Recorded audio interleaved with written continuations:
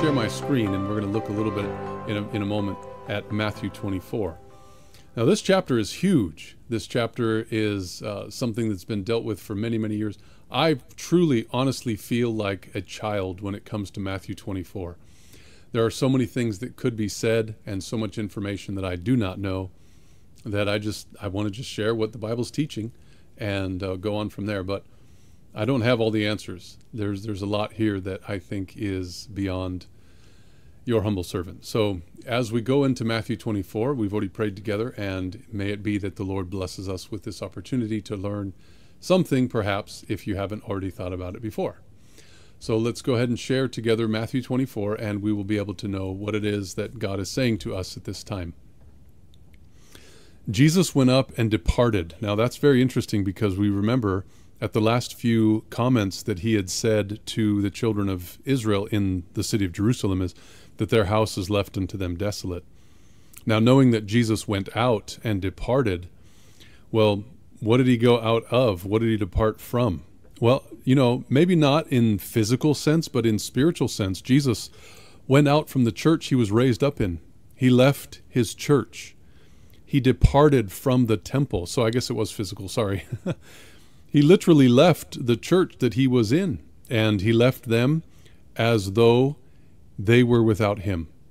They didn't want the Spirit of truth which Christ offered, and as a result, they left, or were left, with a Christless experience. People are dying regularly, going into Christless graves.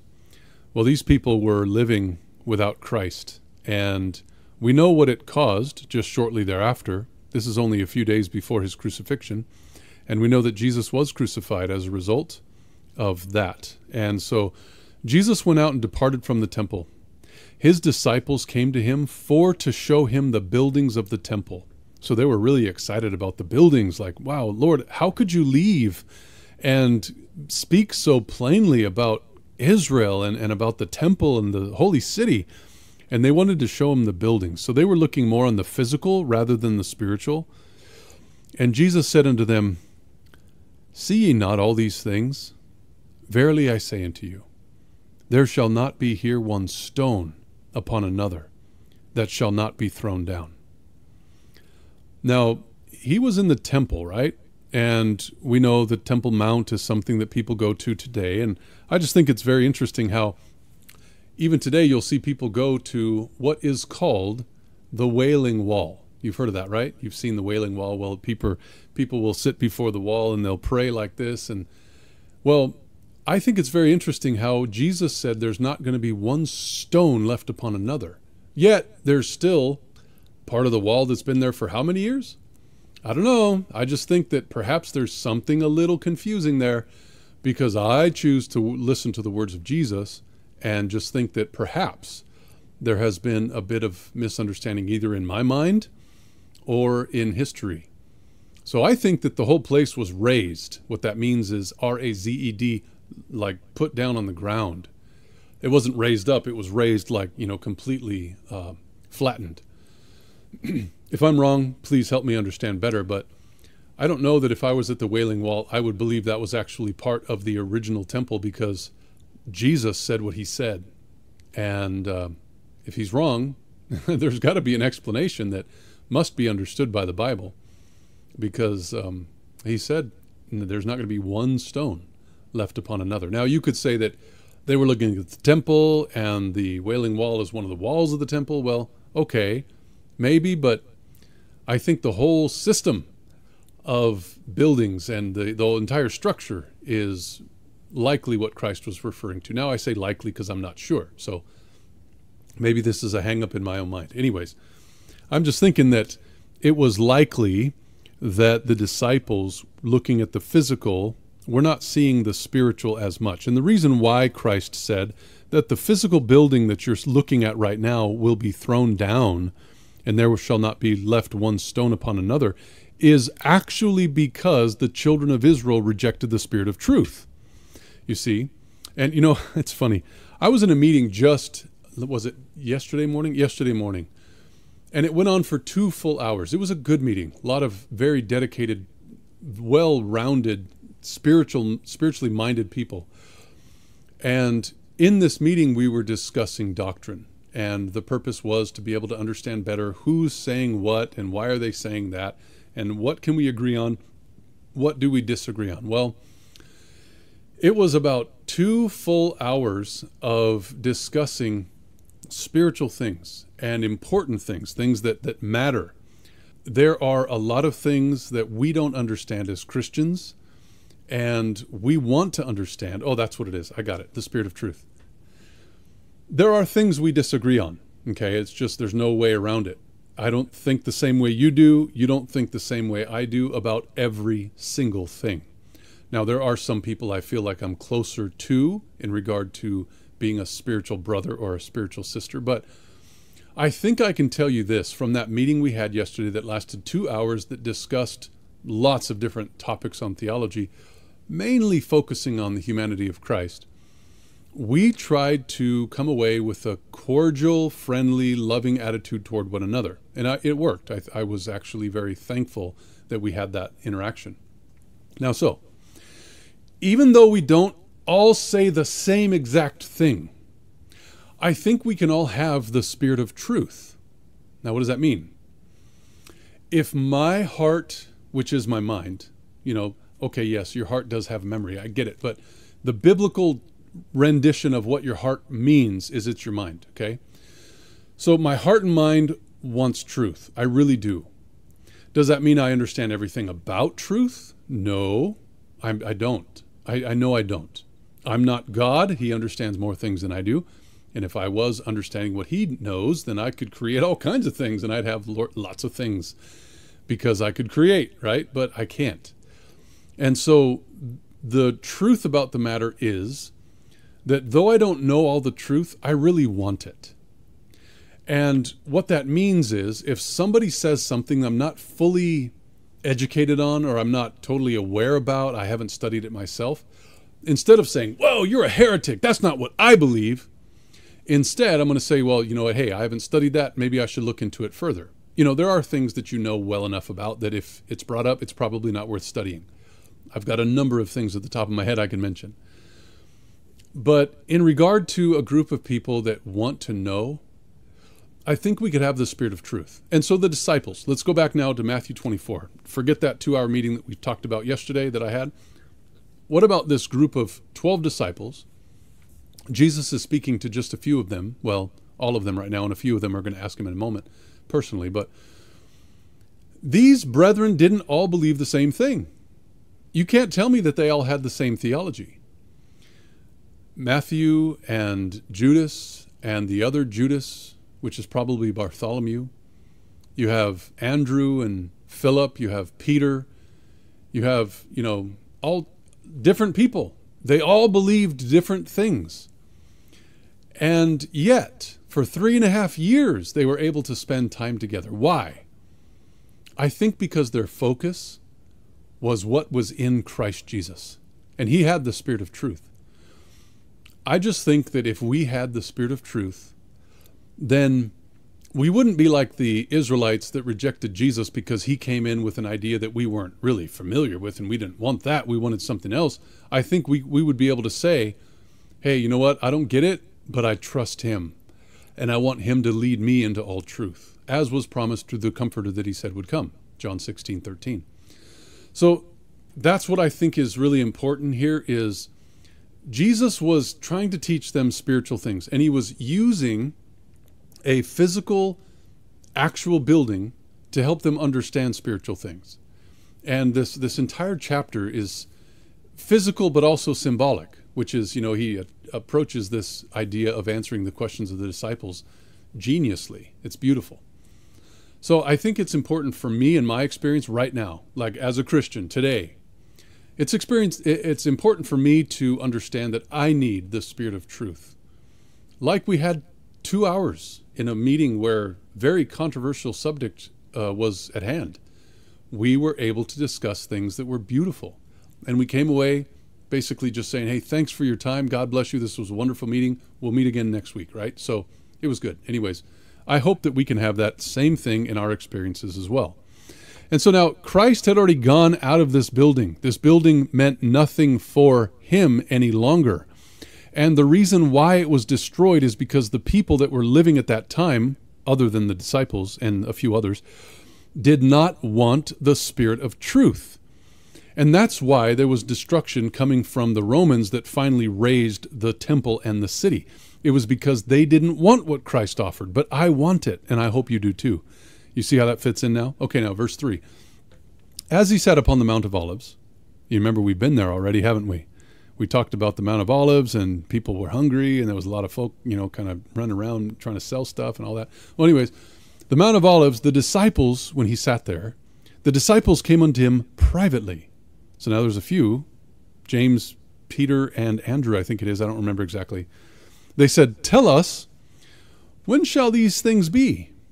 Like the destruction of the temple that you just talked about. And what shall be the sign of thy coming and of the end of the world? Now, these are different questions. There's really two. This one question summed up in these two separate categories here. But I think what you could say is it's really one question. When will these things of the destruction of God's holy temple be? And it must be, it's when you're coming, and it must be at the end of the world, because like God's temple's not going to be thrown down. Are you kidding me? That's God's temple. Well, yeah, but the problem is the temple means nothing. The temple literally means stones and marble and gold and a few other things, but nothing. What matters is what the temple symbolizes, what it represents. Here on earth, it represented a bigger picture up in heaven. And so this one down on earth, if God's people didn't want it, he's going to destroy it. And it wasn't about the end of the world. It was about the end of the Jewish nation and their how would you say, blasphemous sacrifices that they were offering upon the altar. And so this idea of the disciples asking the questions, I think it's one. Like, this is huge. Everything you're talking about with the destruction of the temple, this must be when you come in the end of the world. I mean, when's that going to happen? Well, Jesus was talking about two different things, really. The destruction of the temple would have been in just a few years, actually 40. And all of that symbolized the second coming of Jesus, right? So you can go back and look now where it says in verse 4, Jesus answered and said, oh, by the way, this is really interesting. The sign of thy coming. The coming is something that Christ knew would happen. The disciples knew would happen. They've already discussed this several times. Jesus had mentioned numerous times that when he comes, he will come in the glory of his Father and in the glory of the Holy Spirits or holy angels with him. No, that doesn't mean the angels are the Holy Spirit. But you could call them Holy Spirits and be totally biblical. Okay, now so going on to this verse right here, 2 Thessalonians 2, it says in verse 9, even him whose coming is after the working of Satan with all power and signs and lying wonders. Now this coming here is actually parousia. Okay, you can see that there. In this other one, I'm going to see that same word. Look at it says, if you triple click, it's the same word, parousia. And so I think it's really interesting how we have, what is the sign of your coming? And in 2 Thessalonians chapter 2, we have a personation of the coming of Christ. Although we know, according to several different reasons, but one of them being that Sister White makes it pretty clear, Satan cannot personate the coming of Christ. He can do a lot of things that makes it seem as though Christ has come, but the second coming itself is not going to be personated. Christ will be in the air, in the clouds of heaven, with all the glorious angels with him. I think I could say all and mean that. I'm not sure about all, but lots of them.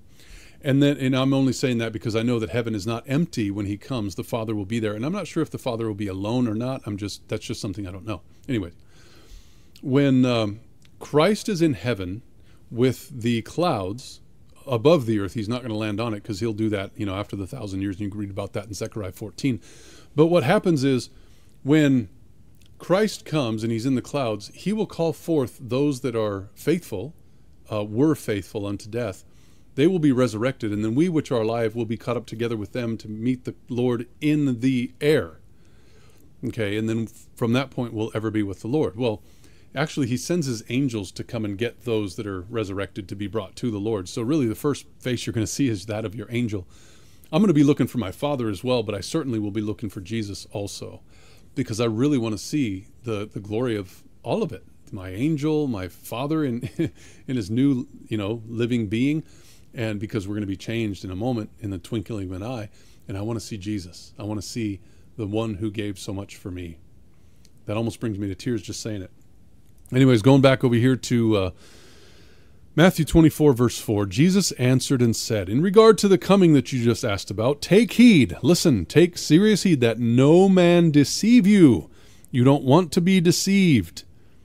Now, this deception is something the enemy wants to do all the time. He's constantly wanting to deceive. That's his business. For many shall come in my name, saying, I am Christ, and shall deceive many. Okay, well, this one here, this idea of false prophets, let's read about that in Acts 13, verse 6. When they had gone through the Isles of Paphos, they found a certain sorcerer, a what? A false prophet. He was a Jew, whose name was Son of Jesus, because Bar means son of. That's why Bar Abbas is an interesting thought too, because Bar Abba, son of the Father. Well, this false prophet was named Bar Jesus, the son of Jesus. Well, we know there was false prophets in the days of the apostles. Let no man deceive you, because many shall come in my name, saying, I am Christ, and shall deceive many. And then it says in verse 6, and you shall hear of wars and rumors of wars. And I know that some of the apostles were still alive when Jerusalem was destroyed. So they have seen in their day, false Christs, they had seen in their day the rumors of wars. We can also know that there was wars, all over the place in that time. Of course, you just know about the Caesars and all the various things that they did in history, and you realize that they were sure that there were wars, and they heard about them as war as well. But see that you be not troubled. A lot of times people will bring this up and they'll say, look at false Christs and wars and rumors of wars. Jesus says, don't be troubled about these things. I've never really heard anybody focus on that so much. They focus on the statistics of wars and how if we had been translated as was supposed to be done in 1888 or shortly thereafter or shortly before, then we would not have seen all the wars that have gone on since then. Well, see that you be not troubled is not something I've really heard about much, and so I'd like to just take a moment to think about that. Wars and rumors of wars and false Christs and deceptions and all those things are not really what we should be troubling ourselves with, because all these things must come to pass. But the end is not yet. So yeah, those things are important, but, they're not really what describes the end of time. Well, nation shall rise against nation. I know that happened in the days of the apostles, kingdom against kingdom. We know that's true. And there shall be famines. Now, what about famines? Let's think about that for a second. There is another way to translate famines, or at least consider famine. It's called dearth.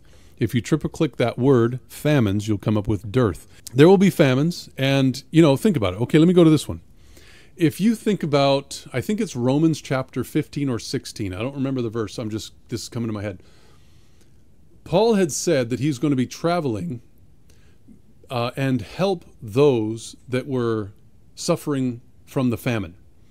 And he was going to the Israelites who were suffering during the time of the famine. So we know for sure that there were famines during the times of the apostles. When they learned from Christ, there will be wars, there will be rumors, there will be false Christs. One of them will be named Bar Jesus.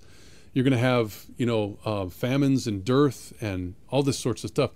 The disciples or the apostles were able to look around at that time and realize, wow, we're actually seeing all the things that Jesus talked about. He told us not to be troubled about these things, but he said that they would be coming. Nation rising against nation and kingdom against kingdom. And so the apostles during that time, they were actually seeing these things. What about pestilences? Well, notice what it says in Acts 28, verse 9. So when this was done, others also, which had diseases, that's pestilences, in the island, came and were healed. And so part of the reasons why there was diseases or pestilences here is because God wanted his children to trust in him and his power, just as his son did, as we know about I love bringing up this verse, Acts 2:22. Ye men of Israel, hear these words, Jesus of Nazareth, which was the Son of God, a man approved of God among you by miracles and wonders and signs, which God the Father did by his Son, Jesus Christ, in the midst of you all, as your fathers or you yourselves also know. So the point of this verse is that the miracles, the wonders, and the signs are what God did by him. So God the Father did them, the miracles, by him. And if you're blessed to be part of this scenario where you're around pestilences, well, then maybe the Lord will do miracles through you too. And so when this was done, others also which were diseased, they came to who? The apostles, and were healed. Okay, so God worked with power to heal through his Son, Jesus Christ, and God worked with power to heal through his servants, the apostles, just the same. And guess what? If you are called upon by God to work a miracle, it's not you that does it, it's the power of God that does it through you. And there is an interaction of angels as well. You can read about that in the Bible in Matthew chapter 8, but also you can find it in the writings of Sister White pretty clearly. And so going back to Matthew 24 with these pestilences, and it says earthquakes. Now, earthquakes in diverse places, so not just one place, but different places. Well, there was an earthquake just a few days later because Jesus, there was an earthquake when he was on the cross, right? But if you go to Acts 16:26, suddenly there was a great earthquake so that the foundations of the prison were shaken. Immediately all the doors were opened and everyone's bands were loosed. The keeper of the prison was about to kill himself, but, of course, the apostles said, no, don't do that. We want you to be saved. And as a result, he was actually able to be brought to the Lord. So all these ideas of kingdom against kingdom, famine, pestilences, earthquakes, etc., these are all things that the apostles saw with their own eyes. All these are the beginning of sorrows. Now, the beginning is simply the start, the first part, the beginning of sorrows. Now, we know this to be birth pangs, right? A pain or a pang or throe, especially in childbirth, travail. So these are the beginning of birth pains. And ladies, you know much more than I do. Though I have watched my wife bring forth 2 children, we were honored to have our children in our home. And the reason being is my wife is a nurse. She worked in child delivery. She knows about child delivery. She's actually shaped in a way she knows that will bring forth children easily. And so, everything was for us. And the nurse or midwife actually said that we brought forth picture-perfect deliveries through my wife. So, you know better than I do about this, but I've seen it twice. And I know that, when the wife said to me, sweetheart, it's time. I was like, time for what, sweetheart? I need to go to the hospital. I was like, oh no. We already had the bag prepared. I knew where the keys were already. I knew how to get to the hospital. We had enough fuel in the tank. I knew that I was supposed to grab the bag of food and water and all the things that I would need and she would need. We took off, right? Well, not to go to the hospital necessarily. Sorry, I'm confusing the situation. To call the midwife. So we got everything prepared and we were all ready. And we were able to know that within a short time, my wife, with these birth pangs, was going to bring forth a child. Well, we know, of course, that at first she had serious birth pains, but then they would ease up and go away. For, an hour or 2, they were gone, and then they would come back again. And she realized about the right time, so many minutes apart when she was having contractions, that, okay, we need now to call the midwife. And so what was happening is she knew that because of the amount of contractions that she was going on as a woman ready to bring forth a child, that the birth was about to come. And so that's where you get the idea where the wars and the rumors of wars and the earthquakes and the famines, the pestilence, all that stuff coming to the, how would you say, more birth pains, if you will. The amount of those activities coming and going more rapidly than ever before. We know that's a good reason why we could look around and say, this world can't go on very much longer. Like, the baby's about to come forth. And if it doesn't, then something's going to break, right? So that's really what's happening in the world today. We can see all over the world. You just go onto the internet for a minute and ask the question, what major natural disasters are going around right now in the world. And you're going to find video after video after video that are not all covering the same thing, with horrific, astronomical kind of natural disasters going on all the time. You don't have a month in the world anywhere where there's not something going on. Either an infestation of bugs, or too much heat, too much water, flooding, earthquakes, tornadoes, hurricanes, all of it. Killings, and I mean, the stuff that's going on with the human heart is even just as bad. So that's the idea of where we get this idea of using these sections for the purpose of showing that we are close to the coming of Christ. Then, after all these things, shall they deliver you up to be afflicted. Now, this word afflicted is actually akin to being persecuted, okay? So you are brought into affliction, anguish, you are burdened, you are brought through tribulation or troubles. Now, wait a minute. Jesus was saying that before he comes, his people will be brought through affliction. That's tribulation. So what about those that say there's such thing as pre-trib, right? Wait a minute. They will bring you up to be afflicted and shall what? Kill you. That doesn't mean symbolically. That means they will actually take your life. And you shall be hated of all nations for my name's sake. Now, some of us know what that means because, when we accepted the idea that God actually has a son, his name is Jesus Christ, but before that, he was the Son of God, or Michael, or the angel of the Lord described in the Old Testament. You realize that people don't like that subject. They don't like it in some ways very, very much. And they will cast you out of the synagogue and tell you that you're a heretic and being rude and ignoring your phone calls or your texts, etc. They'll block you on the phone, or they'll put your emails into spam or block you there as well. So we know that this is a real thing for some of us, but we haven't yet come to the point where a major majority of us have been killed. We're not afflicted in such a way that they will kill us yet. I say yet because it's coming. This is a reality. We will be afflicted unto death. Many of us will have to suffer that experience. Well, as far as I know, if I have my mind as it is right now, I'm looking forward to that time, because I know that though there is a little bit of affliction here on this world, compared to the eternity that God has prepared for us through his Son, there is nothing to compare. If God has in my future to have a little bit of pain or a little bit of suffrage, then may it be so for his name's sake. May he be glorified in my reaction to it.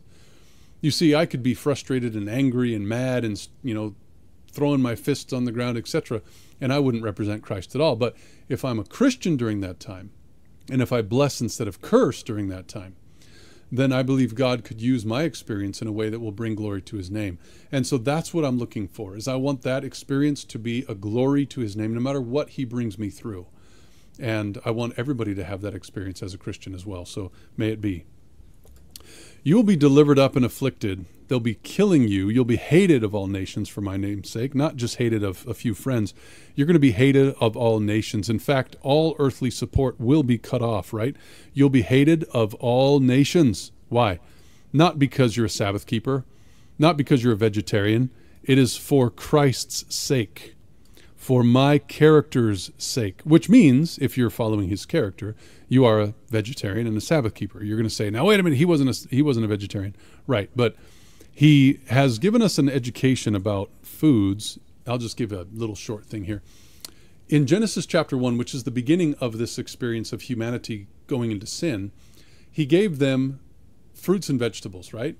And then at the end of the age, when we're brought back to heaven, which is, you could say, the heavenly Eden, then what we have for nourishment is fruit from the tree of life.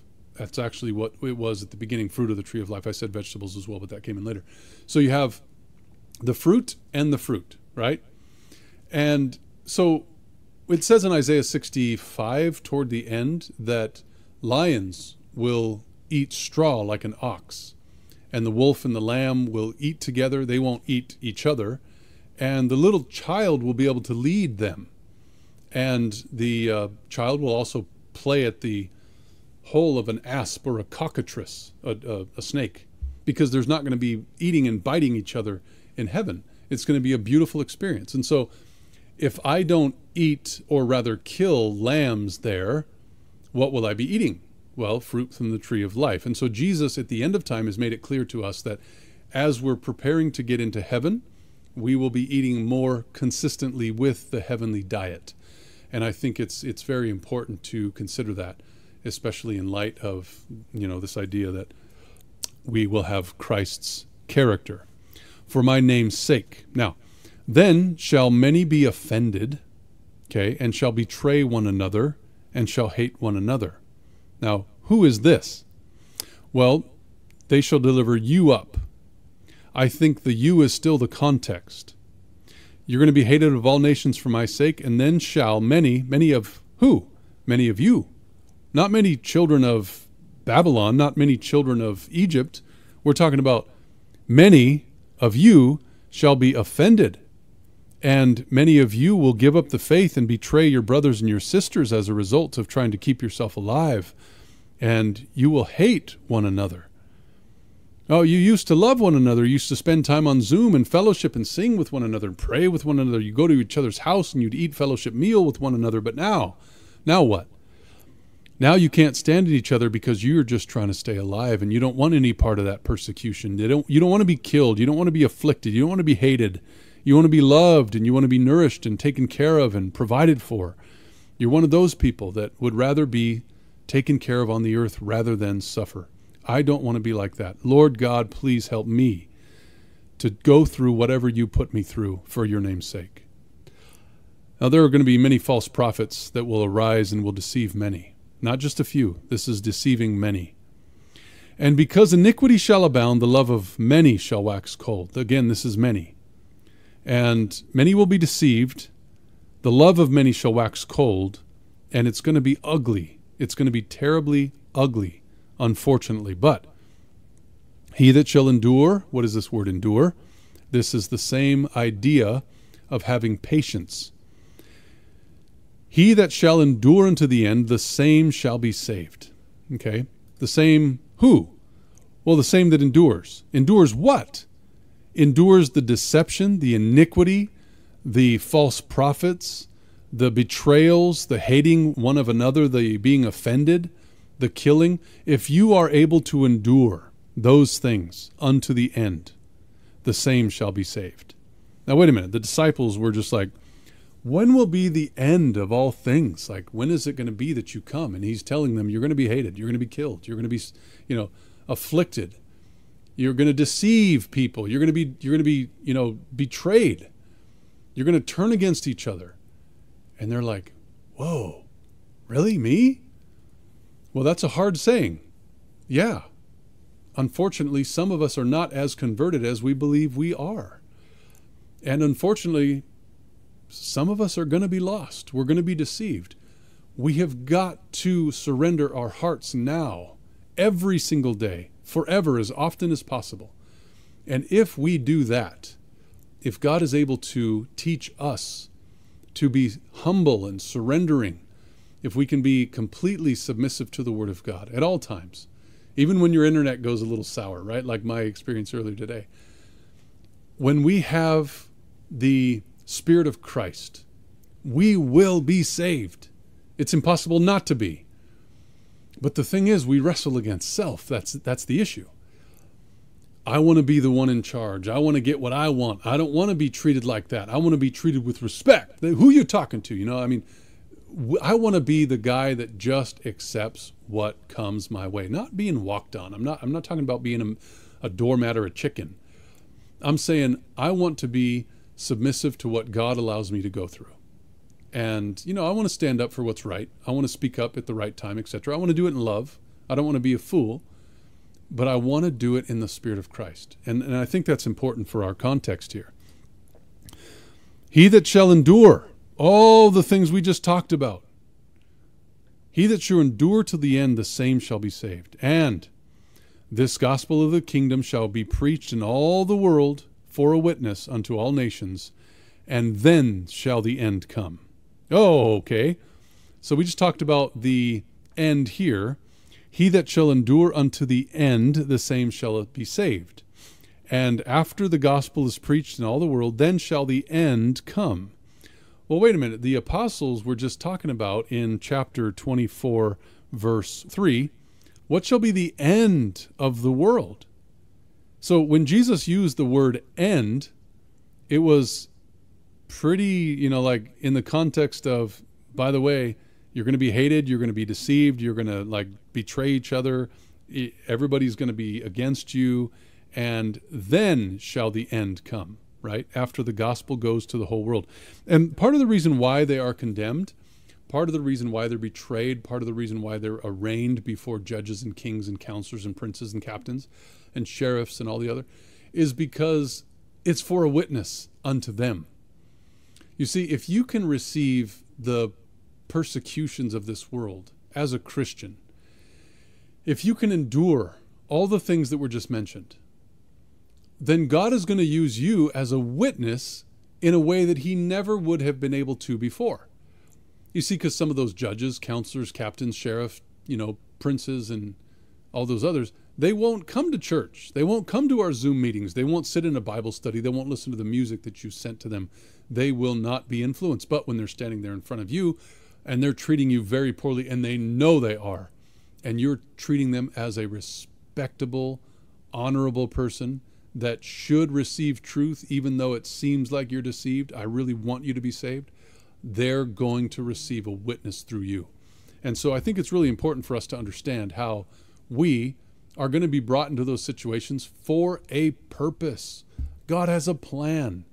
And then shall the end come, right? So I think this first part of the section in Matthew 24 is, to me, very, very pressing. I'll tell you a story about myself in this regard.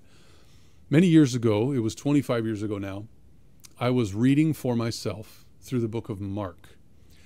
And as I do generally, if I read a section and I don't fully get it, I like to think that I'm listening to the voice of God through his ministration of his Spirit, to read it again. And so in this case, I read Mark chapter 13, and I thought, well, you know what? That was good, but I don't feel like I got it. So I read it again. The next day, I was like, hearing that voice, read it again. So I read it again. The next day, I read it again. For about 2 full weeks, I think it was, 10 days or maybe more, I was reading Mark chapter 13 again and again and again. And I kept wondering, like, Lord, why am I so impressed with this chapter? Why do I need to know about it? Well, Mark 13 goes over a similar ground to what Matthew 24 goes over. And then one morning I was sitting under a big tree and I realized I got it. It's talking about me, you see. When I was first reading it, like, they're going to be hated, they're going to be abused, they're going to be afflicted, the people all over the place are going to be hated. And I kind of put it off onto other people. But then that one morning I realized, like, these words are talking to me, like to Daniel. And I remember at that point kind of knowing, I didn't hear a voice from heaven or anything, but I kind of knew that God was calling me to be one of his martyrs at the end of time. Now, whether that happens or not, I don't know. I'm not a prophet. But I was so convinced at that point that I had just heard the voice of God to me, that I resolved, like, okay, God, let's do it. Let's do it. Let's go forward and let's do this. Let me live for you so that I'm willing to die for you. And I want to stay that way. So for me, Matthew 24 is very potent. It is very deep to me. It's something that I don't read lightly. And I don't think it's pointing to others. I think we're being talked to. I think it's talking about the believers. You're going to be hated. You're going to betray. You're going to be deceived. I want the gospel to go to the world through people like you, but you've got to be willing to follow me. You see, I think that's what Christ was saying. And so for me, this is a meaningful chapter, and one that I hope to have in my mind in the future, if in fact God calls me to endure whatever trials he has in mind. It could be that I go someday in a car accident. Who knows? And, I just out like a light. I don't know. I'm not a prophet, but it could be that I'm honored to stand for the Lord at the end. So may it be according to his will. I want to encourage every one of you to take this seriously and to think about your future What will it be for you if God calls you to represent him before kings and counselors and captains, and perhaps in a situation where you wouldn't place yourself? What are you going to do? Be like Daniel, Shadrach, Meshach, and Abednego, and make those decisions before they come to pass, so that when it does come to pass, you'll be ready for it. All right, let's pray. Lord of heaven, I want to thank you for this. I pray that you'd please lead and guide us, that we can continue to understand what it is that you're saying to your people, the churches. I ask that you would lead us, that no matter what comes to us in our future, you will help us to understand that you have a plan, and it is bigger than our life. Our life matters because that's how you reflect your image to people, but sometimes you need us to lay down our lives, and you have a bigger purpose. So if you have that in your mind for me or for anybody here that's listening, I pray that you would be glorified in it, that you will not allow our blood to be shed in vain, but rather you will use it for your sake and your glory. Thank you for this, and please continue to guide us, that we can be honorable servants, and we can be those that are willing to love you so much that we would rather die than willingly commit sin, even in the realm of our thoughts. Thank you for this in Jesus' name. Amen.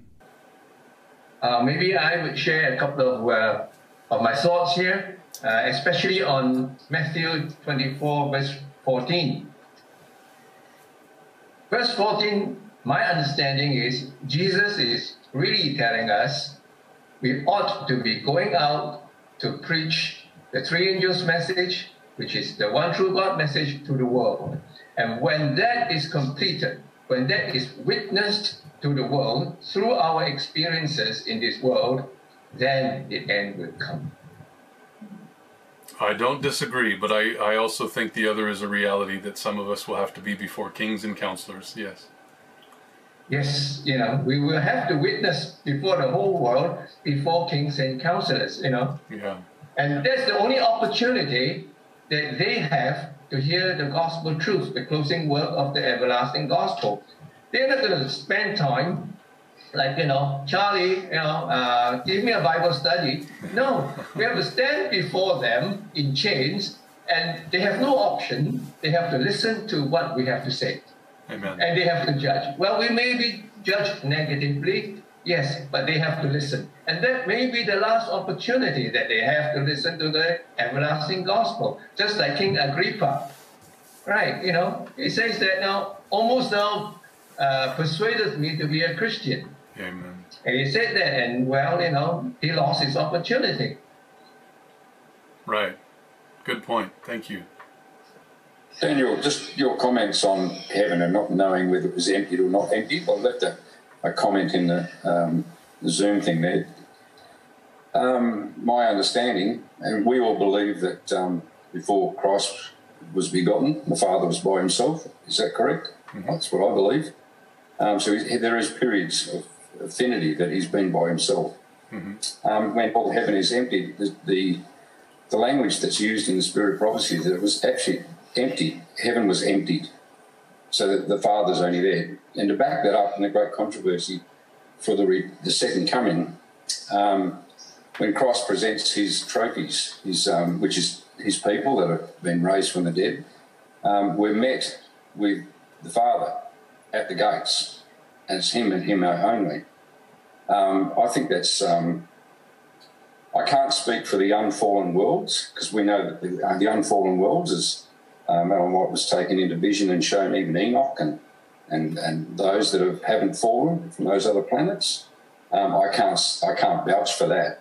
But heaven itself, I see, is a different place than the unfallen worlds. Mm-hmm.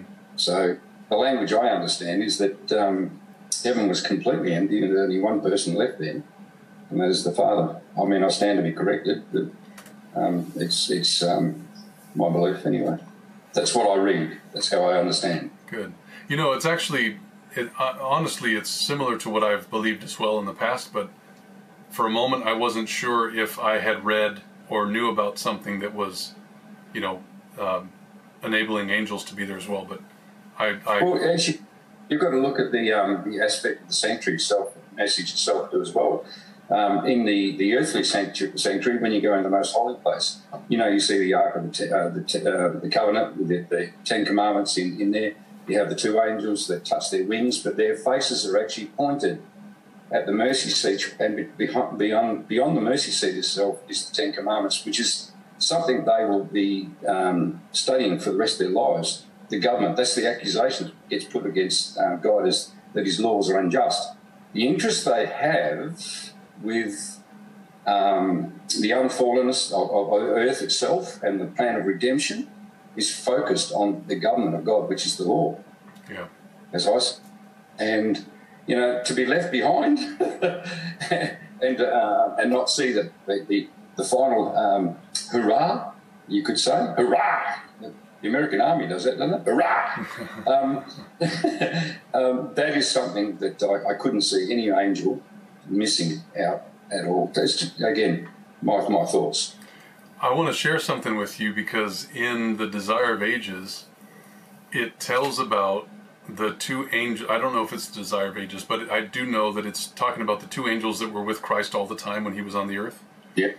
Yep. They chose not to go up with Christ to be brought before the Father so that they could stay back and comfort those disciples who just had him leave in their sight. So, I mean, yeah, I could understand. That brought me to tears the first time I read it. I thought, no way, how amazing that would be. Their interest in the plan of salvation for us fallen people is immense, because you know, imagine before there was any fall, they didn't know what sin was all about. They didn't realise, you know, they didn't understand what a lie was, what it was to die, you know, and all this sort of stuff. So the comfort they give us, they play such an important role in that intercession between us and Christ and the mission that is being given to them by God the Father. Right. It's crazy stuff, isn't it? Amen. It is huge. Beautiful. I don't want any of us to go away, you know, after all these meetings, especially in, you know, the period of time that we are going through these last day experiences. I mean, it's very troubling, as Daniel often said, it's very ugly. You know, it's going to be very, very difficult for everyone. But I don't think we ought to look at this, you know, from this perspective at all. We should look at it, at least what I think, as an adventure. Because this is the privileged last generation. This is the time where, you know, ancient men of old, they look forward to this time. And we are right here in this time, you know, not by our own choosing, of course, but we ought to look at it as, well, we've been given the opportunity, and now is the time when God will fulfill the covenant that he has with his people. And isn't that inspiring to know that, you know, we are the chosen generation? And instead of looking at it to say, well, okay, it's a time of trouble, but it's also a time of joy. And we need the patience, as Paul says, we glory in tribulation, right? Because tribulation workers what? Workers patience. And patience workers experience, and experience workers hope. This is our blessed hope. And the patience that we have, we are looking at it with cheerfulness in our hearts. We are looking at it with joy in our heart, looking forward to it. And if we are not prepared to go all the way for our Lord and our Savior and to be a martyr, then I think God will be a little bit disappointed with us. Yeah, it's true. You're right. We should have that focus, and glad you brought it up. Thank you. Just another point on that. That time and tribulation coming through with our characters. There is a passage in the Spirit of Prophecy where it talks about that Christ, the Father will put to sleep those that he knows that won't endure that time. Mm-hmm. And I guess that there's a lot of elderly people, young people that haven't had that experience, and yet they've been found to be written in the book of life for eternity.